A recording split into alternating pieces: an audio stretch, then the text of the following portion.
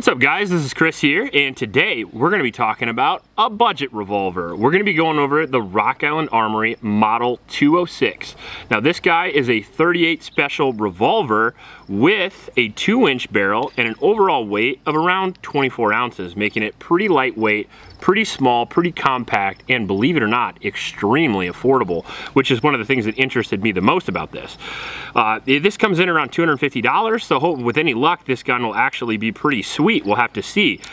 Usually anything below $300, $250 gets a little sketchy here and there, but a lot of times right at the $300 mark, you can find some real hidden gem type stuff. And this one might be that, it might not. Before we get in the video though, I do want to mention my Patreon supporters. Thank you very much. We did purchase this gun with the Patreon dollars, so if you want to support the channel, that's the best way to do it. Just go to the link in the description and sign up. Also in that description is a link to a local shelter in Ames, Iowa. It's the YSS, could really use your help, and I'd really appreciate it if you would donate to those kids. And finally, I do want to thank Mr. Guns. We did purchase this from them with the Patreon dollars, so thanks Elliot. So this 2-inch 38 special revolver is, people kind of discount that, but these damn things have been working for, you know, a little over 100 years, and they're going to be working long after. This is actually kind of a very similar overall platform to something like the Colt Detective Special, just made with sort of budget parts in mind. Now you have to remember this gun isn't double single action, it's double action only, and the grip is designed for concealed carry. It did come with a bigger, thicker plastic grip, although when we tried to put it on, it didn't even fit. It's kind of weird because the grips are labeled Rock Island Armory and they came in a box with a Rock Island Armory gun that they don't fit apparently. I don't know if that's poor manufacturing quality. It makes me a little nervous about the gun, but as far as Rock Island as a company goes, I've got a lot of experience with their 1911s and their 2011s, and honestly they're pretty excellent for the price. So grips aside, I'll be interested to see how this shoots. Now a double action only revolver that is 24 ounces, that has a 2-inch barrel and a sight radius that is really short is going to be a challenge to shoot without a 13-pound trigger, but this does in fact have a 13-pound trigger. So I think what you're going to see today during the first shots is you're going to see an initial failure phase where I'm getting used to the trigger, and then hopefully we'll get used to it enough to where we can overcome it and start shooting relatively well. We're going to put a Lawman through this today because I figured cheap gun, cheap ammunition, we got a bunch of this, so hopefully it works relatively well. The nice thing about revolvers is they are less finicky with ammunition than semi-autos are because they don't require the inertia of the gun going off to actually function. You are manually operating it with your booger hook. But I do not love that it has the 13-pound trigger because for all of you know, I'm a bit of a trigger snob. Hell, my favorite guns are CZs and 1911s. Why do you think that is?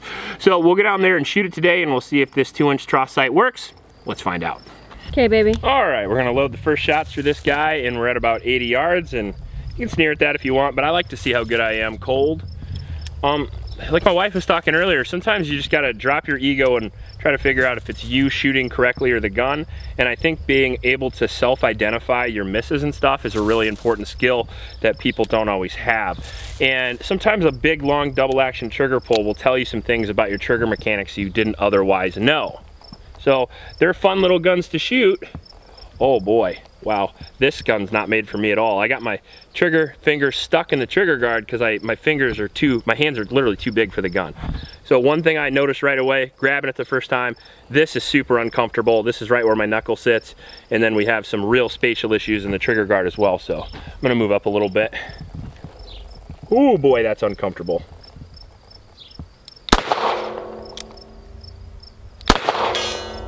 I got one hit. All right, so in 2 shots, that is what happened. It's just beating the daylights out of my hand. So we're gonna see if we can get those bigger grips to fit inside, hell or high water. I'll just smash them together if I have to.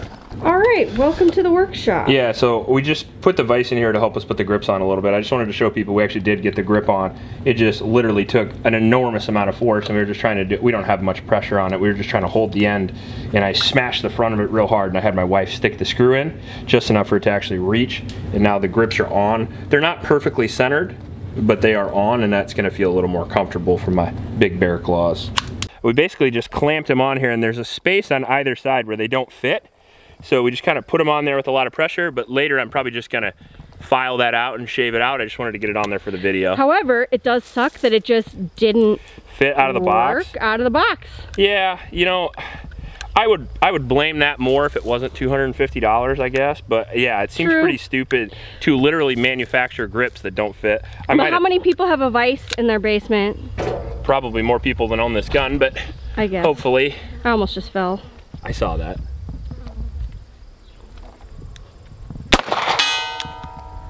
Accurate though. No shit, 13-pound trigger pull and everything. Wow. Well, there we had a failure to fire.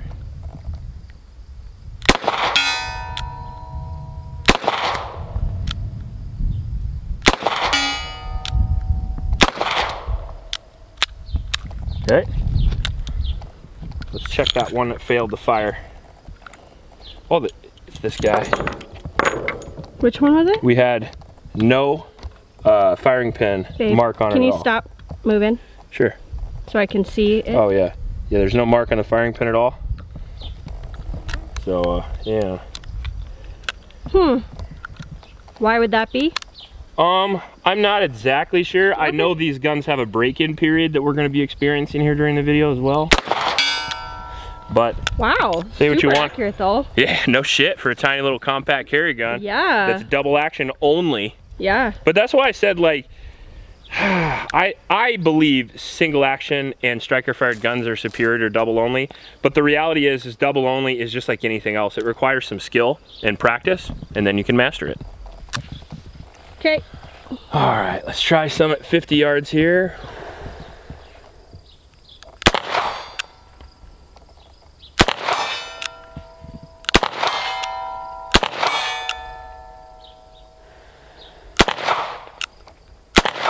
Well, it's not 6-inch plate accurate yet, but we did hit all the IPSC targets from 50 yards with no issues.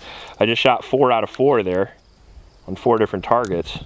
And for a fucking little tiny little 38 special, I mean, now that we've got these grips on here, I initially hated this gun. The first shots I fired with the wood grips, holy crap, I'm throwing those in the trash. We are having some mediocre timing issues as well.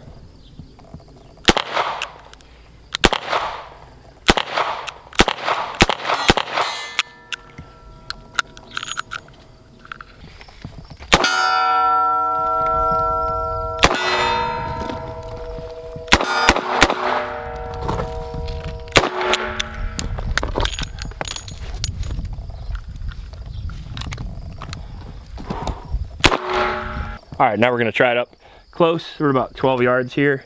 4 IPSC targets will go 1, 1, 1, and then we'll swing and double tap that guy right there. So let me know when.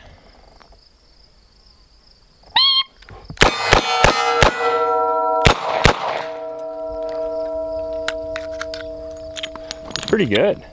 I don't know, I mean, 6 rounds of 38 special is not ideal, but I mean, I would take this well over many of the guns we've shot recently. Like if you had to give me this or the High Point, it's this. If you had to give me this or the SCCY, it's this. You know? It's a lot of purpose for a double action revolver, even in today's standards. I mean, people always talk about military and police applications, but they're not exactly the same as concealed carry. And I think concealed carry really has ideal situations for short up close revolvers. I mean, the awesome thing about revolvers up close is there is no malfunctions you can create really with garment entanglement or with grappling. And I like that a lot because with a snub nose revolver, you could press it into the intended target and pull the trigger until it goes away. Whereas a semi-auto, generally you're gonna have malfunctions doing that, especially if you press a semi-auto into a thing and try to fire, you're gonna put it out of battery. Whereas like grappling circumstances, I feel like a little shorty really applies.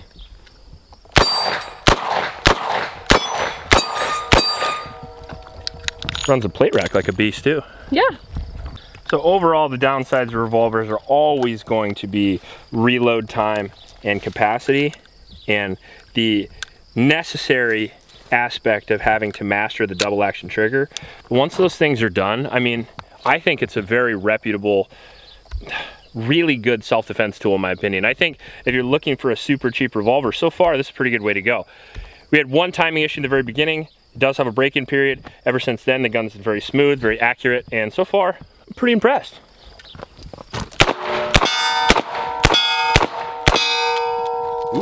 Shooting on the move. Needs a little work apparently.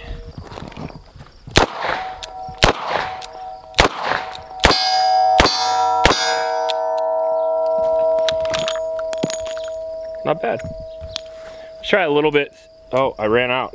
Only have 3 rounds left. What should we do with our last 3? What do you think? Hostage plate. All right. Oh boy. You gotta take a hostage shot at 10 yards, huh? Let's do them on the beat. Let me know when. Stop or my mom will shoot. Oh, we got him. Yep. Let's pop him back. Well, we got him in the head, but it didn't pop back. I only got 1 shot left. I don't want to waste it. Here's my hostage. People always say there's no need for high port. I mean, if there's people underneath you, there is. Yeah. Yeah, I got my inner Jerry Mitchellite going. Not bad. All right, so far it performed almost exactly how I expected it to. We were gonna have some bobbles in the beginning. We're gonna have some little bit issues here and there because cheaper guns require a bigger break-in period. And that is the case with this. We had 1 timing issue. We had the second one on the range, and after that we had no problems at all. We had no issues with accuracy. I was very impressed with the accuracy. Cheap ammo, cheap gun, okay shooter, and we got some pretty decent hits at 75 yards.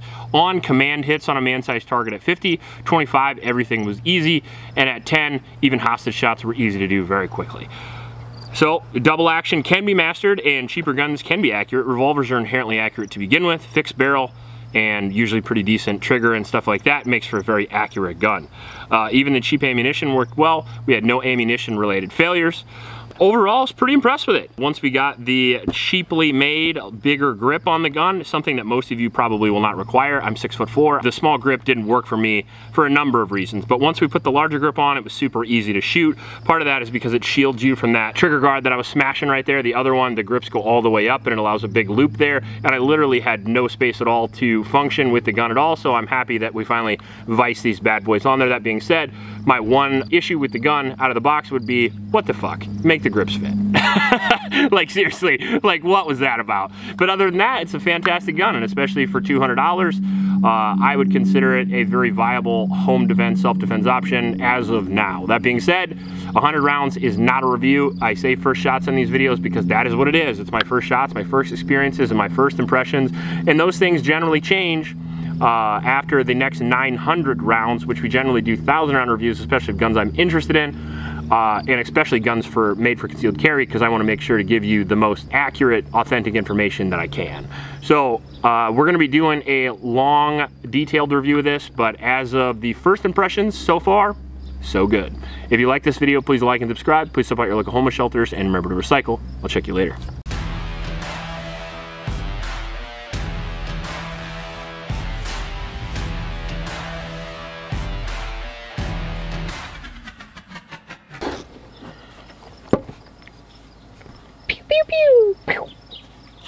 Finger gun me, did you? Pew, pew, pew. You know that's a, what do they call that? A microaggression now? You gotta watch that. Might turn you in. Oh, microaggression, you. Might turn you into our HR person, which is my dog Lily. At least I know she'll take my side.